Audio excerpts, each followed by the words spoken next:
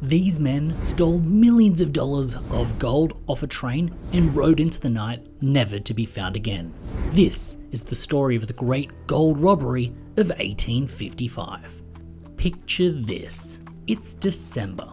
The air is chilly and London Bridge railway station is buzzing with people, coming and going. But hidden beneath all the hustle and bustle lies a secret network of tunnels. And what's in these tunnels, you ask?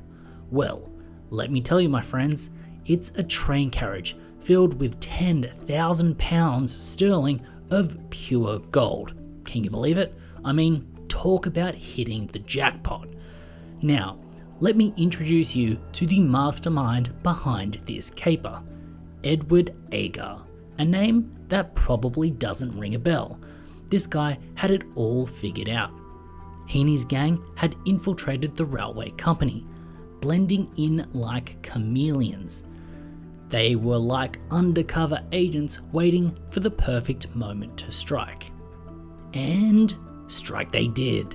In the dead of night, with the city asleep and dreaming of tea and crumpets, Agar and his crew went to work. Dressed in their dark coats and hats pulled low, they crept through the tunnels like characters in a Dickens novel. It was all cinematic, I tell ya. Now, let's get to the good part, the heist itself.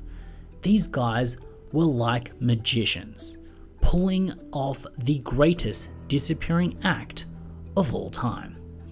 They disabled locks, they messed with bolts, and made their way to the motherlode of gold. And you know what they did? They lifted those heavy boxes. They strained their muscles like Olympic weightlifters. It must have been like playing Goldfinger in real life. Ka-ching. But the real question is, how did they get away? Well, my friends, they hopped onto horse-drawn carriages, like something out of a western, with the horses neighing and the sound of hooves hitting the cobblestones. They made their grand escape. The streets of London were their getaway driver. As they vanished into the night, gold stashed away in secret compartments. Now, the news of this audacious heist spread like wildfire. Everyone in London was talking about it. You couldn't walk down the street without hear people whispering about those crafty thieves. But here's the kicker. Despite all the efforts of Scotland Yard, those guys disappeared into thin air. They were like Houdini, gone without a trace. The city was left scratching its head, wondering how these criminals pulled off the perfect magic trick. Now, the fate of the thieves of the Great Gold Robbery, the burning question in everyone's minds.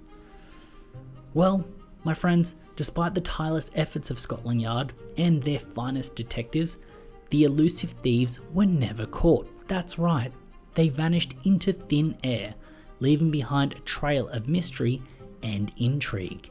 It's like they were master escape artists, or at least had a direct line to Hogwarts' invisibility cloak. It's still a head scratcher for investigators and armchair detectives alike. You see, the gang had covered their tracks so well that even the most skilled sleuths couldn't find a shred of evidence. The city's underbelly, usually a well of information, remained strangely silent. The thieves had pulled off the ultimate disappearing act, leaving London in awe and law enforcement scratching their heads. Now, there are countless theories about what happened to the stolen gold and the gang behind the heist.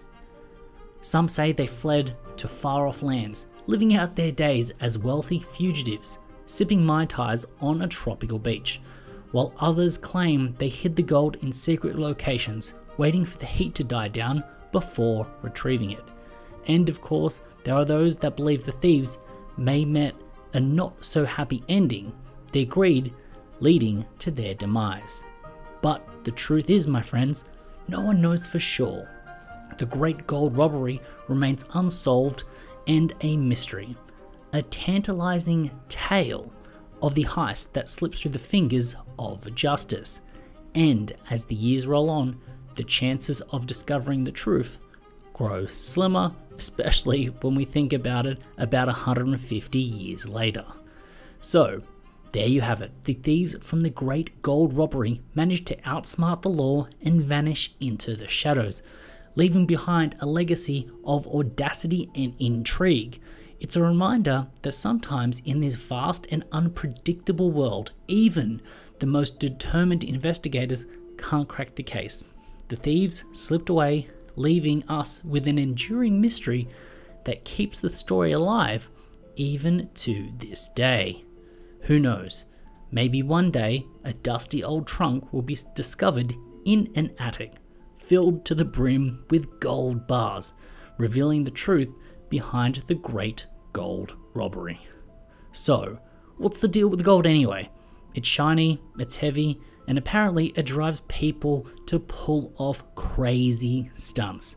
I mean, who needs all that bling? Maybe I should just stick to YouTube. It's a lot lighter and nobody wants to steal it. Well, at least I hope. Hopefully you enjoyed listening to this tall tale about a real robbery and the thieves that happened to fool the detectives and the rest of Greater London. If you did, please consider going down there and hitting that subscribe button and also smashing that like button. If there is a heist or a mystery you would like me to cover, drop it in the comments below. I would love to do some research and write something up for you. As always, stay safe.